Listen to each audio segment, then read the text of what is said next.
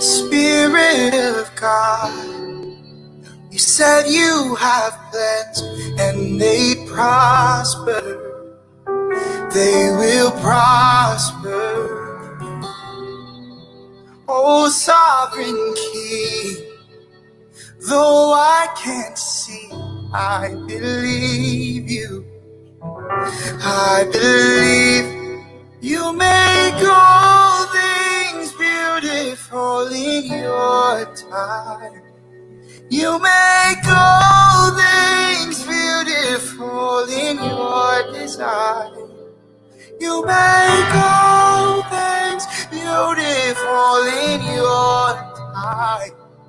You make all things beautiful in your design.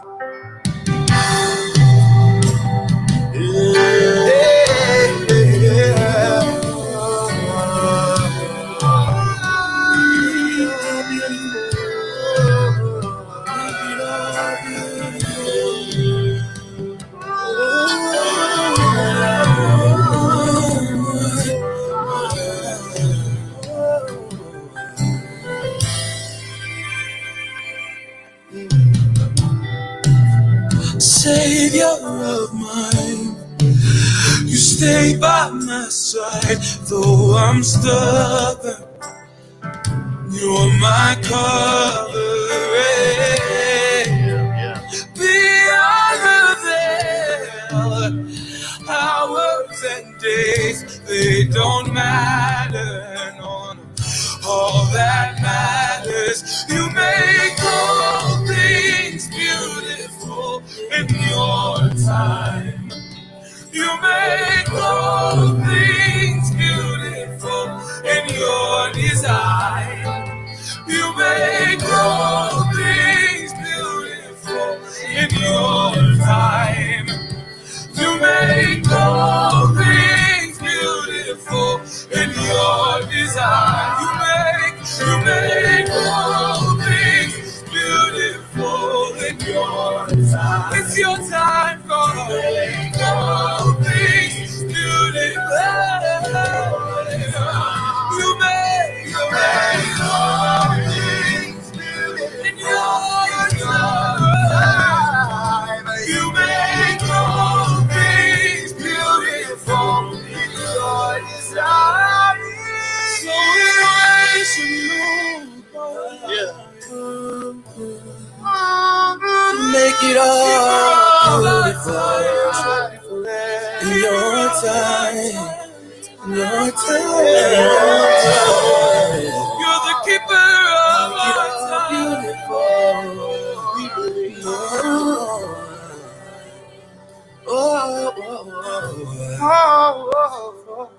I am patiently waiting on you. I am patiently waiting on you. I am patiently waiting on you.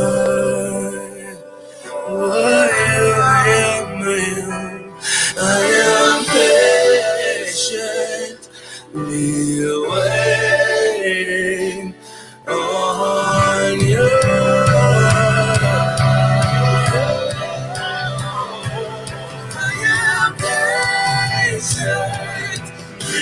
waiting on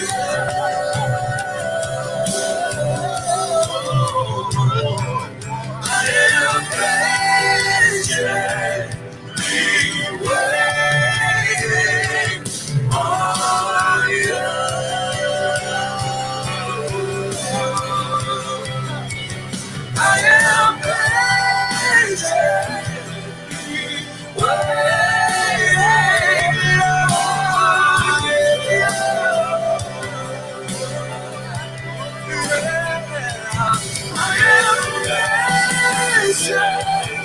You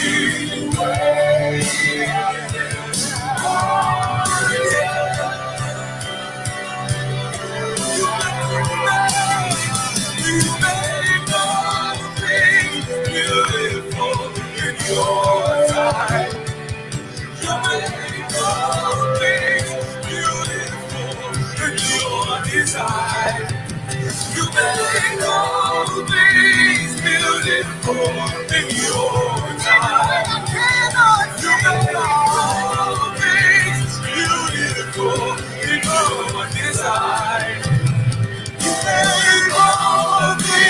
beautiful in your design.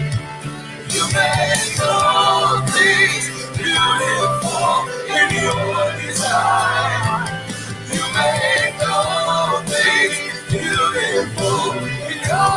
time. You make all things beautiful in your time. While we wait,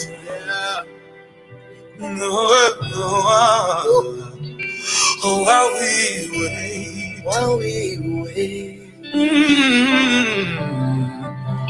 while we wait. While we wait, while we take broken things, we can make them beautiful. To strengthen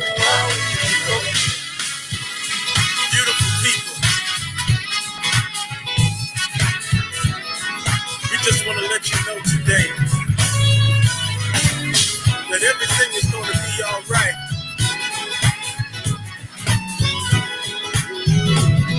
Come on. I don't know who I'm talking to, but the Lord has given me a word for you.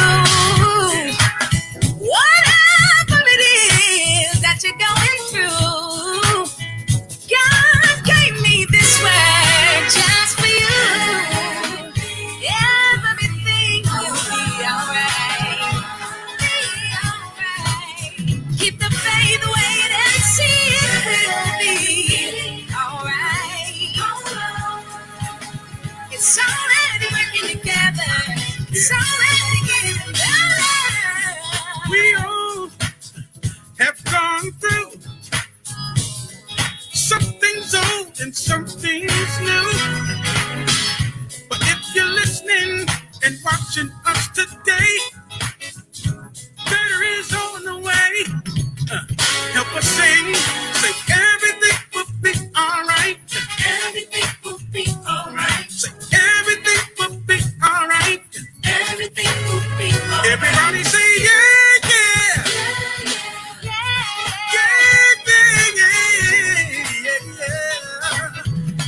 Everything will be, yeah.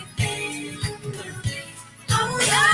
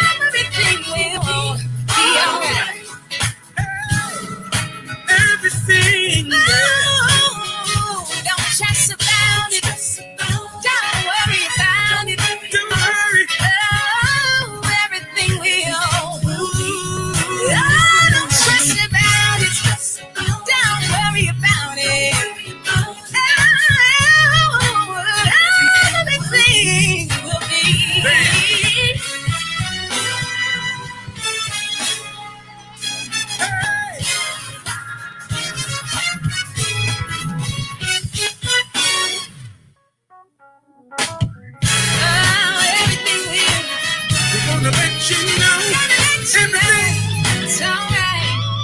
Oh, alright. It's gonna be alright. It's gonna be alright. Your mother and your father will. Sister and brother will. Your family will. It will be. Your church will. Yeah, alright. Alright. Yes, he'll make it. He will make it. Alright.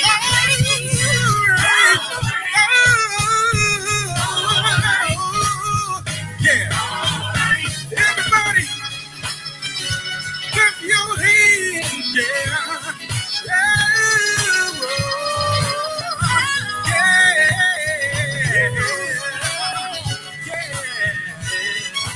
It's not what it looks like. Help us sing right here, say, everything is gonna be alright. Everything is gonna be alright. Yeah. It's gonna be Say, alright. everything is gonna be alright. Everything is gonna be alright. Everything is gonna be alright. Everything is gonna be Oh, alright. everything is gonna be alright. Everything is gonna be alright. Oh, everything is gonna be alright. Everything is gonna be alright. Yeah. Everything's gonna be alright, yeah. It's gonna be alright, y'all. Hey.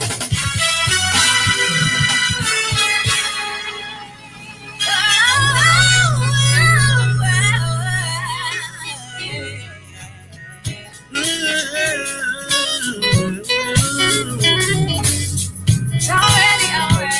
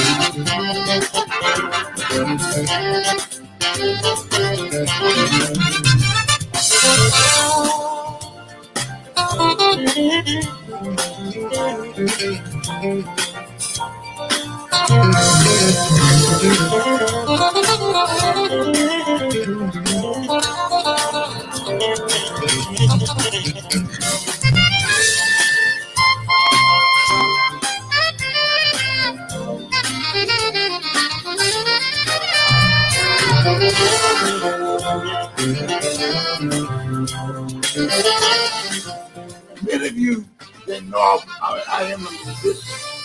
And I'm getting the rust knocked off of my saxophone, but every now and then I guess I'm a wannabe bass player.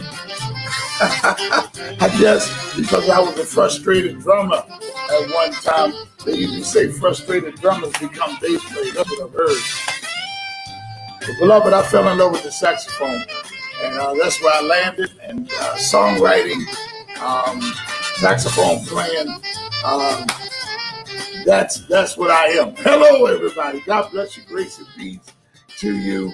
I know you're not interested in hearing about all of that, but I am Bishop J. Charles Carrington Jr. I'm the senior pastor of the Life Builders Church, and welcome to this edition of Midday Manna.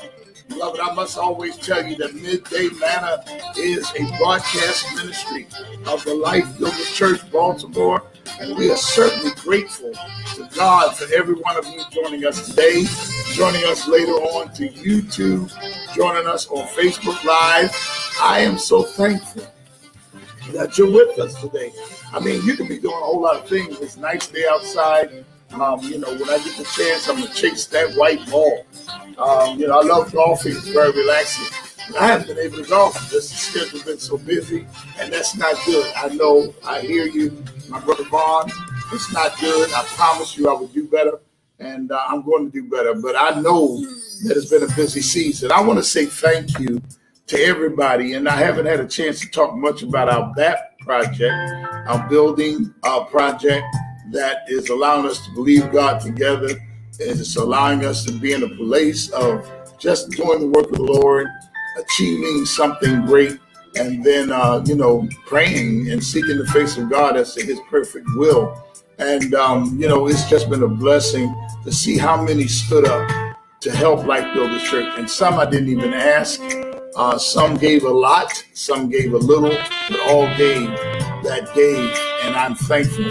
I said thank you on my major Facebook page, on our church Facebook page as well. I actually named names, called people, didn't say how much they gave. It's no one's business but them and God. And I just thank God. I've helped a lot of people. I don't broadcast it. I'm very selective in who I help because, quite simply, resources being what they are, you want to sow into very good ground. What I don't want to sow into is sowing into a game that because I give to you, you give to me. No, that's no reward at all. In fact, Jesus said in one of his occasions of speaking on this subject, if you help those that help you, what prize have you? So I'm so thankful to say that many of my AIM family stood with us during that BAP season. I do want to announce that it is still ongoing. The building front efforts have not ceased. And I do want to say that for right now. I will give a further update at another time. But as many of you also know, we just came through the production of Redemption's Last Call, the reboot. And Redemption's Last Call is based on a book that I wrote after the pandemic time. After they buried Freddie Gray, there was a season of turmoil in Baltimore from that time of Freddie Gray's death. By those suspicious circumstances. And then Baltimore was about to be burned. It was horrible. The epicenter once again became the North Avenue area between Fulton and Pennsylvania Avenue. Almost the same exact area that, unfortunately, in some ways is still unrepaired from the 1968 uprising behind the murder of Dr. Martin Luther King Jr. It's just been a blessing to work this hard on this production. My wife and son, Evan, stepped in, worked as hard as I did, in some cases even harder. And I don't want to ever do anything to disappoint my wife or my son. And they just joined with me. And there were several sponsors, businesses, and pastors who stood with us also. Some gave a little, some gave a lot, but they gave to help support the work of Redemption's Last Call. Now, again, I'm someone, I don't know if they meant any harm or not. I'm not going to harbor on this. But someone had alluded to the fact if we use building fund BAP project money for Redemption's Last Call, and that's an emphatic no, that is unethical, that is even unlawful. Whenever you have a building fund, you have to set that money aside, and it cannot be touched for any reason but for building fund. And or the use of the church when a statement is made that all funds coming into the ministry are used for the keeping and the upkeep of the ministry. But in the case of the building fund, although that is still the case, we do set that in a designated account and don't touch it. And don't touch it for anything but for building fund purposes. And I'm telling you, God made a blessing come to us. There's still some expenses we want to pay for Redemption's Last Call to Regroup. So if the Lord lays on your heart to seed into that, you can seed into Bishop J. Charles on Cash App, Bishop J. Charles on Cash App. I also have a Zelle and a Venmo account if you want to seed into Redemption's Last Call to Regroup. Get in touch with me. We receive your seed. It will go towards paying all expenses for Redemption's Last Call that we have remaining. And I'm not begging for money. I'm just letting you know that at no time will anything that is given to me be used unethically. I don't hold in any contempt the person that asked me that. They felt that I was approachable enough to ask. And I don't hold them in contempt at all. But it's a shame sometimes. And I'm not talking about this person, but it's a shame how some people will think the worst, see what you're trying to do, don't help you, don't want to do anything to aid you, talk about you. Some people hope it fails. Some people hope it doesn't succeed. I want to report victory. I want to report that the Lord was glorified. I want to report that the city of Baltimore is under deep prayer, deep intercession.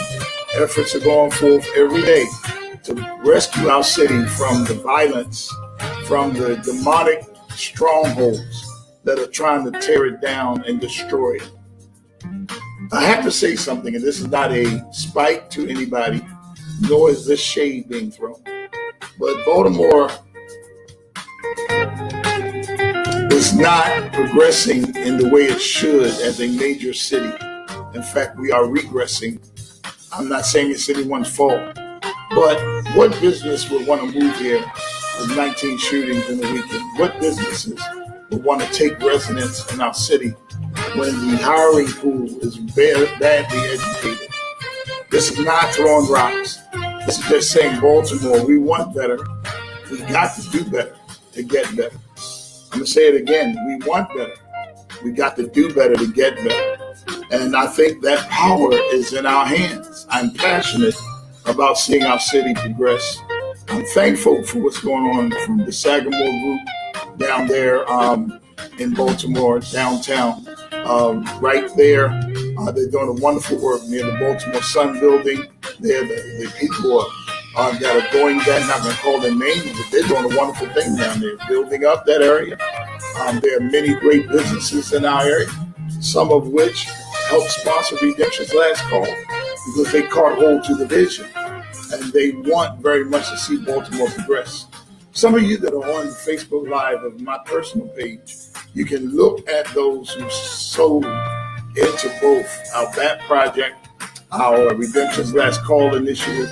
Pastors, some pastors gave to buy 10 tickets for at-risk youth. And we invited from the probation and parole department people that are in that system and clients to come because this is where the recidivism is often fueled. Many young men that have been shot, some have died, were found with ankle bracelets on. This is something that has to be dealt with, and you got to deal with it one heart at a time, one life at a time. But there's definitely redemption, and we got to care. You cannot not care. If you don't live in Baltimore, if you're from some other urban center or where violence is increasing, Savannah, Georgia, always going strong in Chicago, other places even increasing more in New York than it has, and people are trying to finances. Listen, everybody wants to live. Everybody wants to live safely. There are those who are selfish and don't respect life and want to kill instead of dealing with their issues another way. I want to remind you of what Jesus said. He that uses the sword, and I'm speaking today's language, will die by the sword. You're not made of Teflon. Bullets pierce your skin as well. And you're out here killing indiscriminately, shooting, walking up on people, putting a gun in their head, on their head, and pulling the trigger and think you won't die too.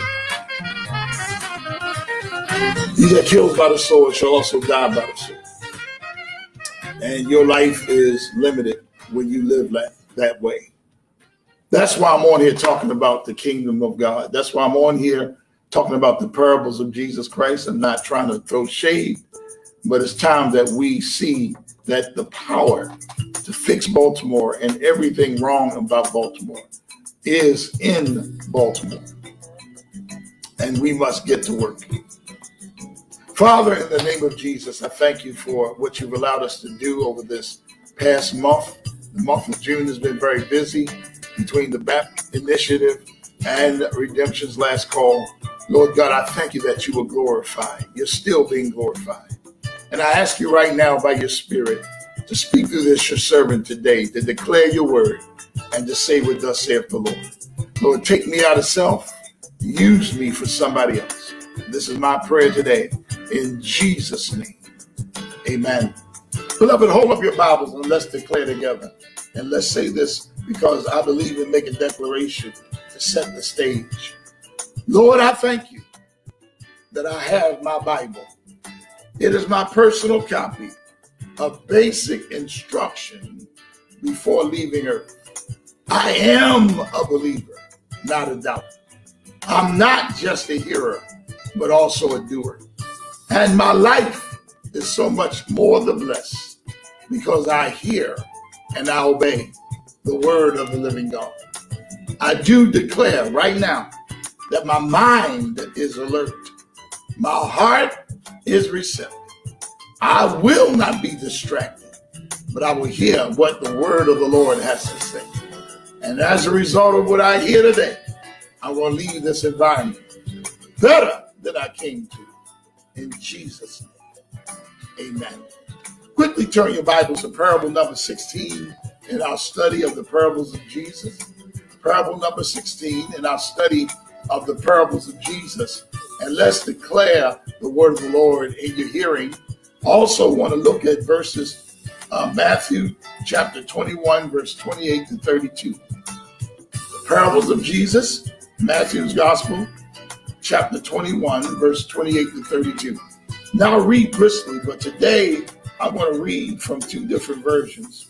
I'm going to read from the Classic Amplified, this text. I'm going to read that after I read the King James. This is a very powerful parable.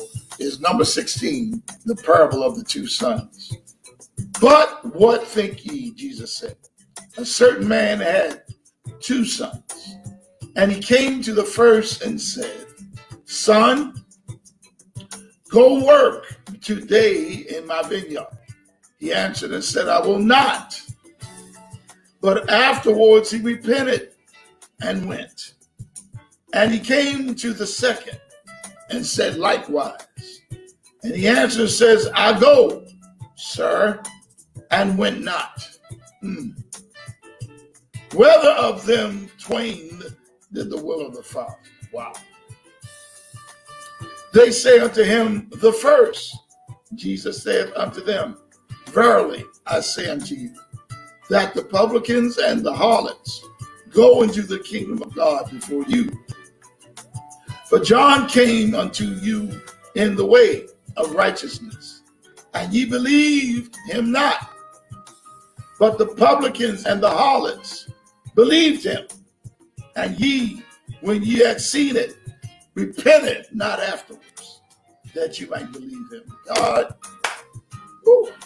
have mercy. I am at this text in the Amplified, Matthew's Gospel, chapter 21. Let's look at verse 28 to 32. What do you think? Jesus said. There was a certain man who had two sons. He came to the first and said, Son, go and work today in the vineyard. And he answered, I will not. But afterwards he changed his mind, and went out. Then the man came to his second son and said the same thing. And he replied, I will go, sir.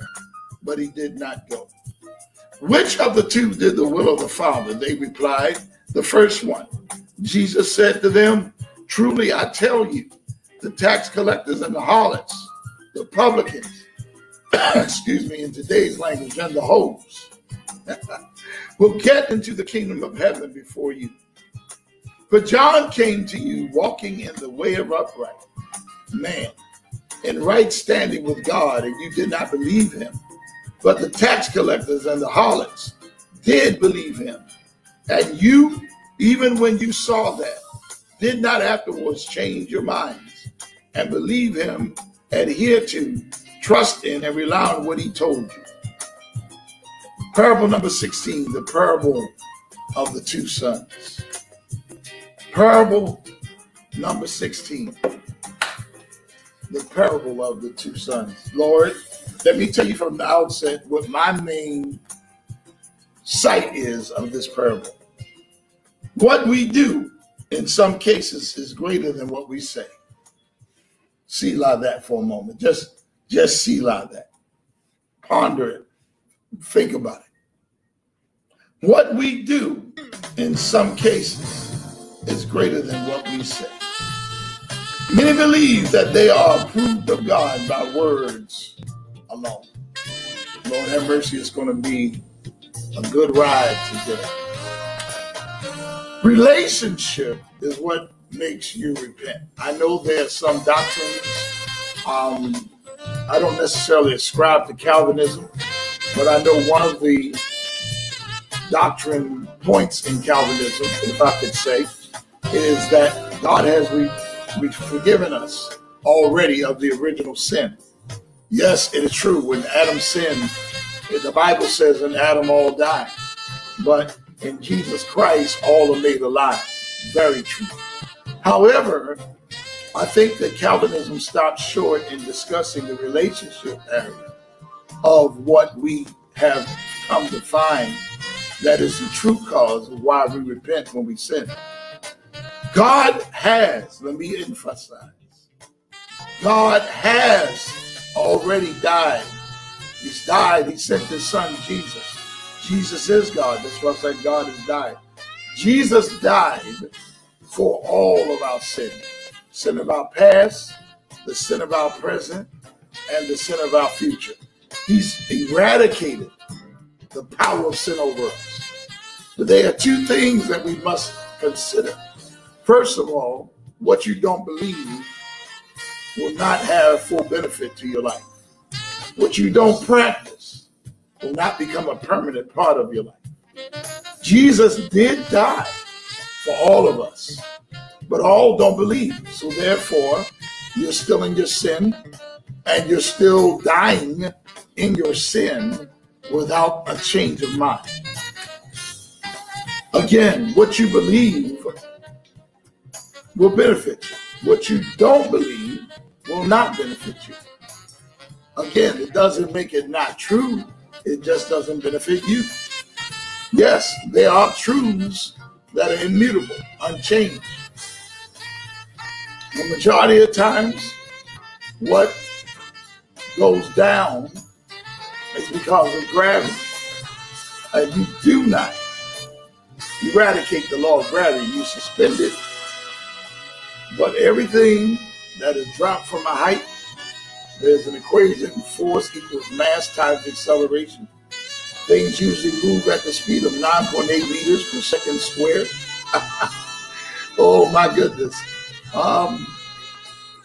And the force of that is measured by the weight, and the speed is constant. So what needs to be understood? And there are some things that are unchanged. And as much as we want to make it fit us, there are just some truths that the Lord spoke that are not changed. What's not changed? Ezekiel 18 tells us all souls, God says, are mine. All souls are mine. That will never change. The Bible says further that the soul that sinneth, it shall die. Now, what made that to be changed or changeable is John 3:16. For God so loved the world that he gave his only begotten Son, that whosoever believes in him shall not perish, will have everlasting life. Now, that's immutable. Whoever believes in him shall not perish, but have everlasting life. That's what the Bible says. Okay?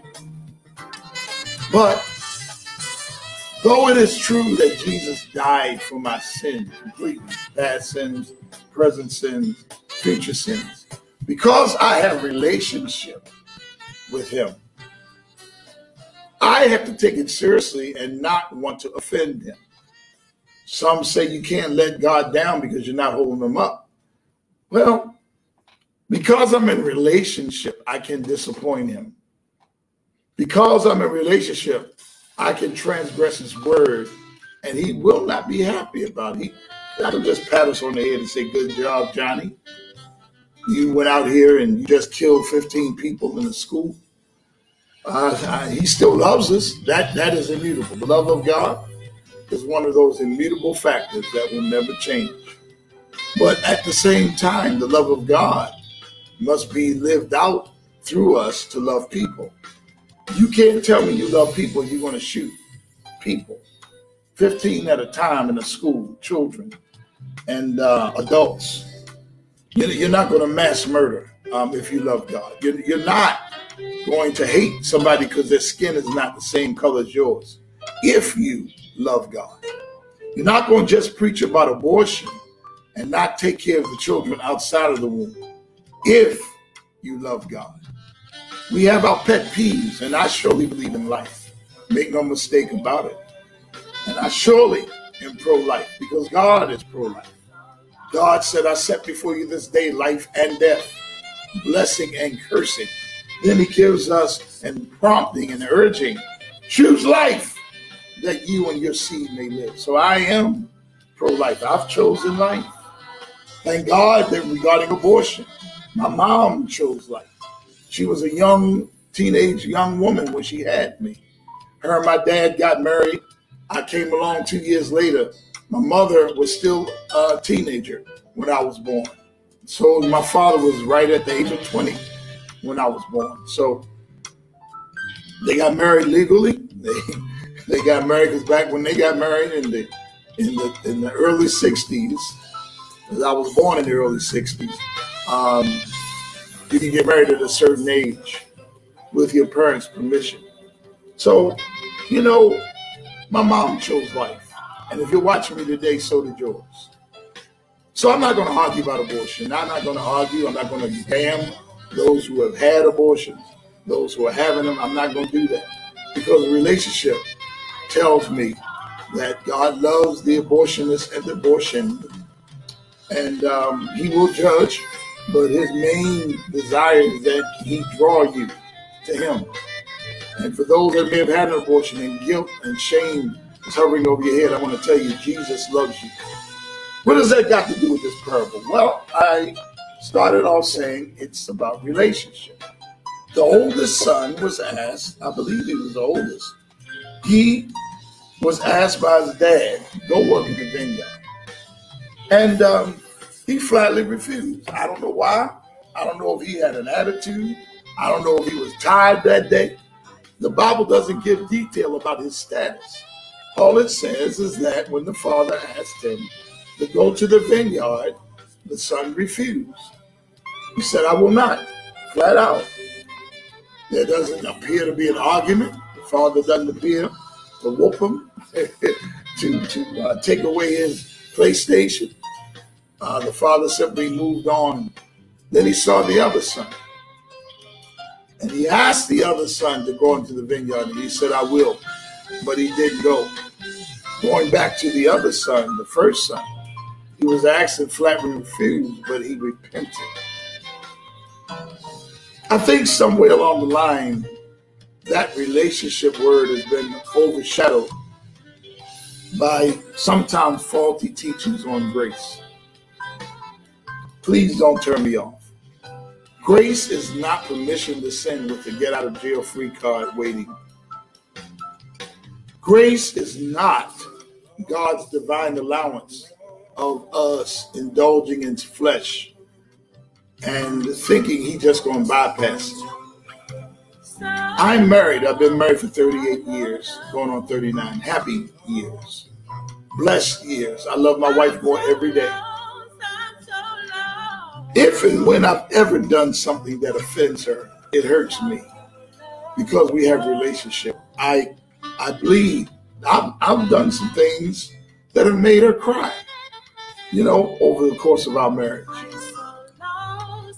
I'm not proud of it. And now let me get myself together because I love her. Never want to hurt my wife. Never want to disappoint her by anything I say or do. I love her that much. So if I hurt her, I want to quickly repent. That don't mean just apologize for one time and then go back and do it again. That's not repentance. Repentance is the act of changing your mind from one state of being to the better state of being. Let's make sure we understand that definition. Repentance is the act of changing your mind from a lesser state of being to a greater state of being. Repentance is a process. It just, may take place by you actually being sorry for what you did, which is great. But when you truly repent, it's a process because you want to walk away from what you did to hurt the one you love because you love them. Relationship is involved. I cannot go around here consistently offending my wife if I really love her. Vice versa. If I really love God, can I truly say that it's okay for me to continue to transgress His word and think nothing of it and act like it just don't matter? See, the parables are the teachings of Jesus, telling stories of what the kingdom, His way of doing things, is all about. May I say that in the kingdom of God, in God's way of doing things, repentance is very much relevant. Repentance, again, change your mind from a lower state of being to a higher state of being, higher state of understanding. So when the word repent is mentioned, it is not damning, it is not condemning, it is not throwing rocks. It is a call to move up. It is a call, hear me, to upgrade. It is a call to go from a lower state of understanding to a higher state of understanding. So let's go back to this young man. Again, he was asked by his father, go into the vineyard. You do something for me. Work in the vineyard. Work in the vineyard. He said no. But something took place to make him change from a lower state of being to a higher state. Why do you say Lord? I mean, he has a right to say no. Sure he does. But because of relationship, his father obviously asked him to work in the vineyard because he had a need for him to work in the vineyard. Let's don't get that twisted. Let's take for granted that the father was of good means, okay, and maybe had servants. But maybe the father's reason for wanting his son to work in the vineyard was to watch and see that the servants do what they're supposed to do. Maybe the father was coming up short in the tally of the produce of the vineyard. Maybe he wanted the son to be there to intimidate the workers so they will work right and work well. I don't know. But what I do know is that after he refused, something happened to make him turn and undo what he refused. Don't know what that is, but I do know that when you have relationship, you don't want to be at a place of offense. Now, parents, you know it's true. Your children, you give them a task to do, and you ask them to take care of it, and they say no, you get offended. My mother tell me make up my bed, clean my room. I ain't telling Betty no. My father say, son, I'm going to work today. I want the grass cut by the time I get back home. And I said, "Oh man, get out of my face." First of all, after I wake up a week later, he'll sit down and explain to me that I don't talk to him like that. You know, relationship has boundaries. It has expectations. One of those boundaries and expectations is honor. When the father asks the child, the son, to do something, honor makes you go do it. So let's just add that the son saw that he dishonored his father and turned and began to do what he told him to do.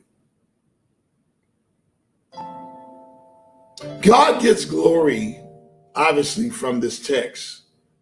When Jesus made the comparison of the publicans and harlots to be better, actually, than the scribes and the Pharisees, because he came to them, and the Bible even says that he came to his own, and his own has received him not, in John 1.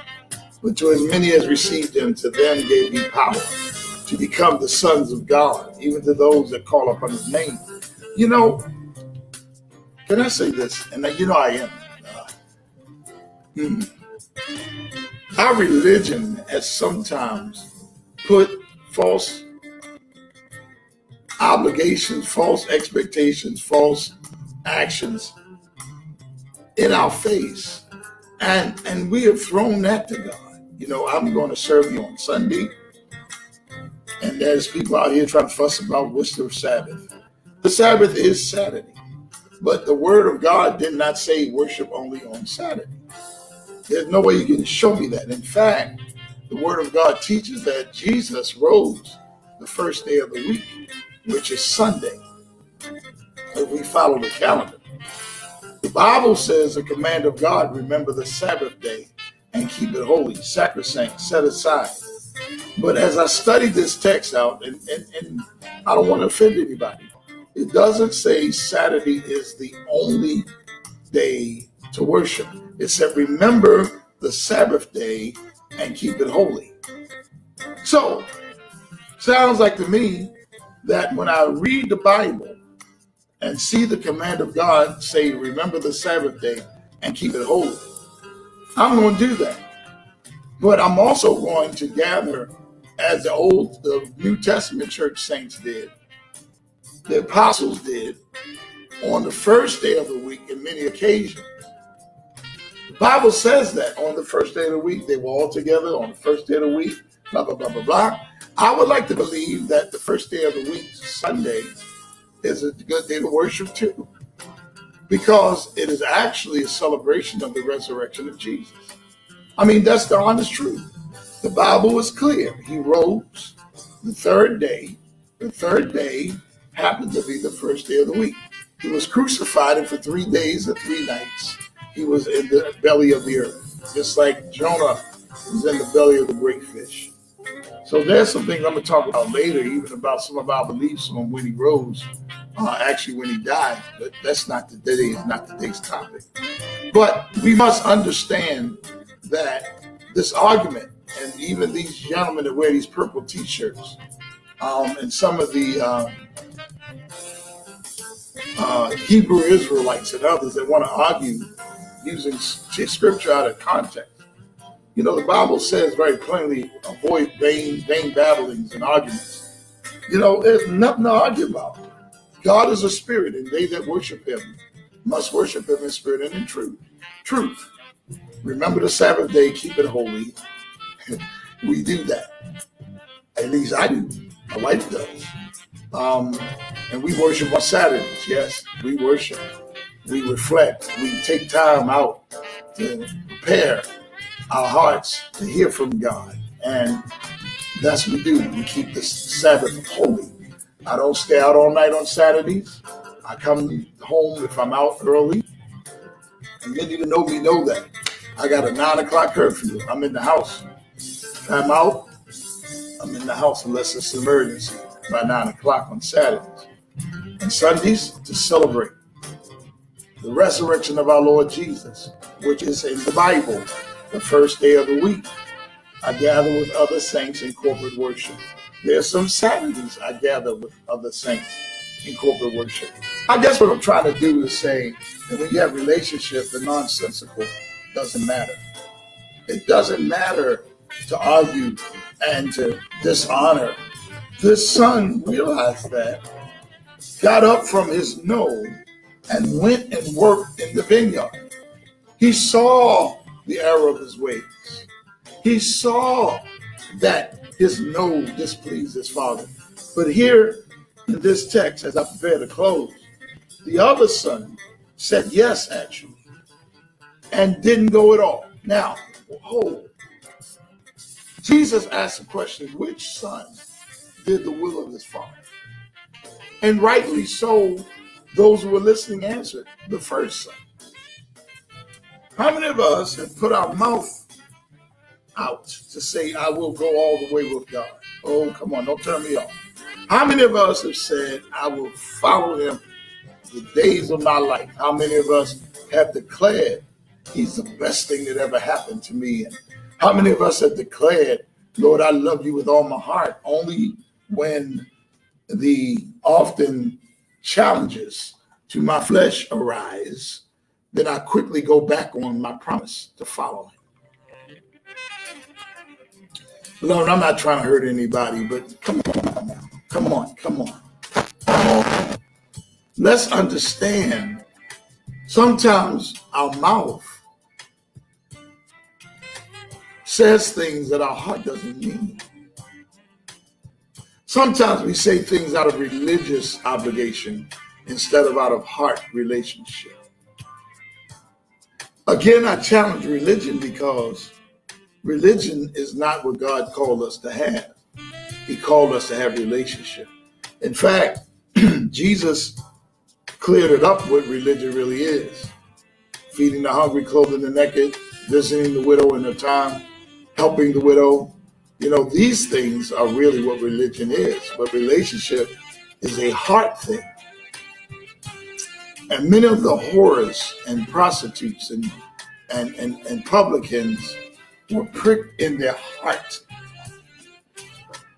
to repent because they were given relationship. I don't want to speak out of turn. I don't know all that were in the upper room. But I want to believe that that woman who was caught in adultery was in the upper room. I want to believe that the Mary that kissed Jesus' feet, washed her with her tears, dried them with her hair, and then poured on the expensive ointment, who Jesus said to he who is much is forgiven, they have greater honor. They have greater love. I believe she may have been in the upper room on the day of Pentecost. I believe blind Bartimaeus was in that room. You know, there's a parable that Jesus spoke about. I'm not going to get into it, so I won't confuse this, but he had 153 separate accounts with people that are spoken of in the Gospels. And just before he went back to heaven, and the disciples went back fishing, and he encountered them in John, I believe, chapter 20, chapter 21. Jesus told them to go back, asked them had they had any food. He said no. He said, cast your net on the right side of the boat. The first time he said that, the net broke. The second time it brought in a catch of 153 fish. I believe that when we repent and we keep our word with God and we have relationship in proper context as first place in our lives, that the net don't break. The net broke the first time. One of the reasons was to reveal their capacity. They did not yet have the capacity to hold the catch. But in the second time, the net didn't break. It was a revelation that their capacity had increased to hold the catch. Beloved, that second son really shows us the status of many of our heart. We let other things make us not keep our word. We make other things draw us from our devotion. So I believe, like I said earlier, many believe that they are approved of God by words alone, and that is not the case. That's why the scripture that I love so dearly says, let the words of my mouth, let the meditation of my heart, Lord, be acceptable in your sight. Indeed, you are my strength, and you indeed are my redeemer. Beloved, as I close, do what you do, and let what you do speak louder than what you say. There are some that have told God, no, I'm not going to work for you. But they changed their heart, changed their mind, and they're serving him now. Then there are those who are zealous to serve God and zealous to run after God. But then when it comes to time to do it, you can't be found. Beloved, what I say is that from this parable, you must understand, let your words be fewer than your actions. Let your actions validate your words. The kingdom of God is such a way that when you change your mind and see your status, you go from what is lesser to that which is greater. For right now, here endeth the lesson. I pray that you got some out of this. I pray that it touched your life. I pray that it brought change to your heart, because that's the goal. Change my heart, Lord. Let me not talk a good game. Let me do your work, do your will, follow your ways, and honor you.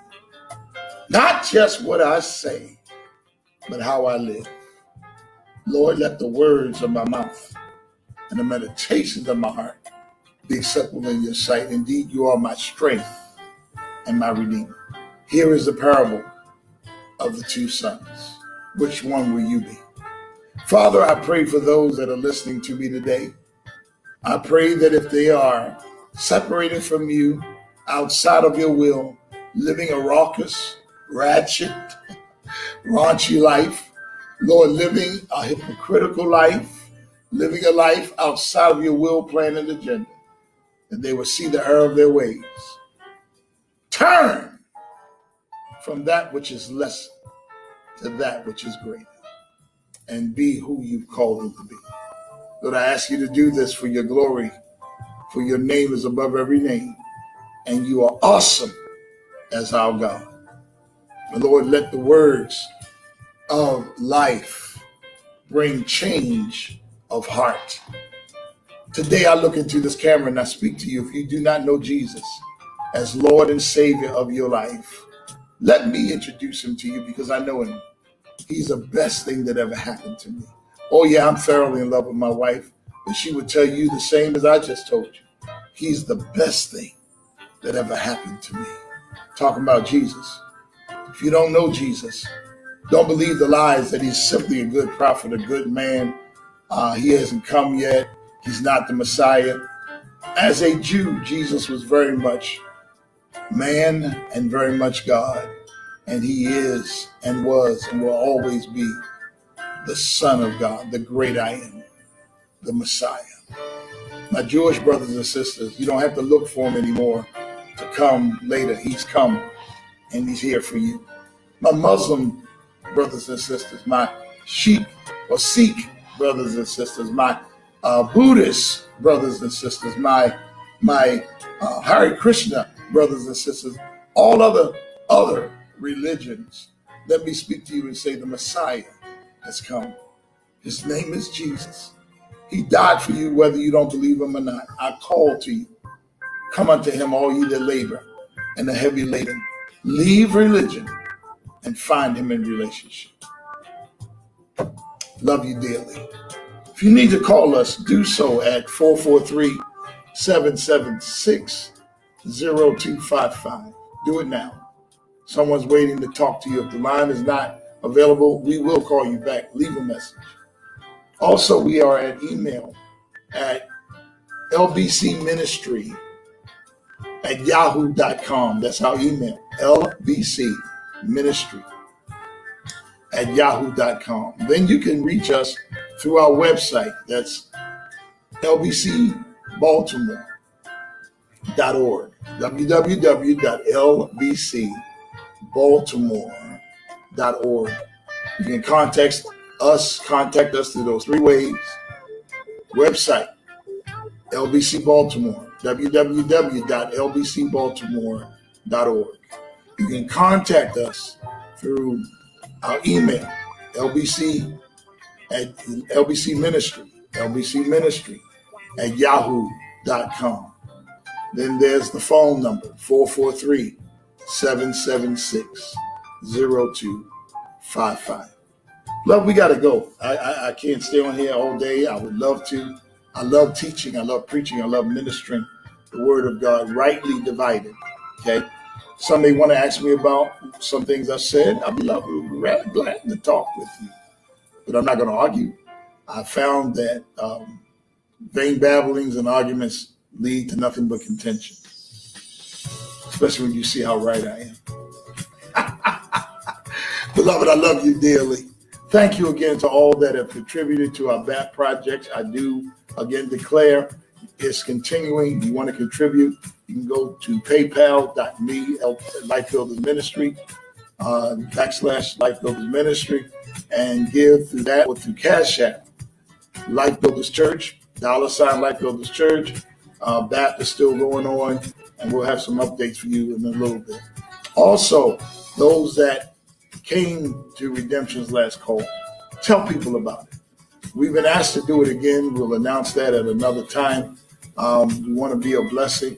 Also, it may go on the road.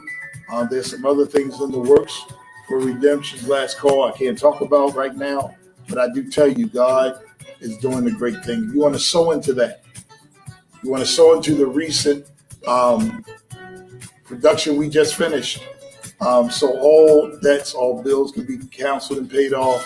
You know, I'm not saying we're in debt. I'm just saying if you want to sow into it, I welcome it at $ Bishop J. Charles. That's Cash App. That's also, you can access my Zelle by my phone number. Many of you that know me know my phone number. Or if you don't know my phone number, you can go by my name on Zelle and be a blessing. Venmo as well. I do not want you to think that we are mixing monies, but each project will get what you donate earmarked for. We love you. We appreciate you. Man, I love this smooth jazz coming from Anaheim, California, Victory Outreach Ministries. Let's go out with this great song and enjoy it. God bless.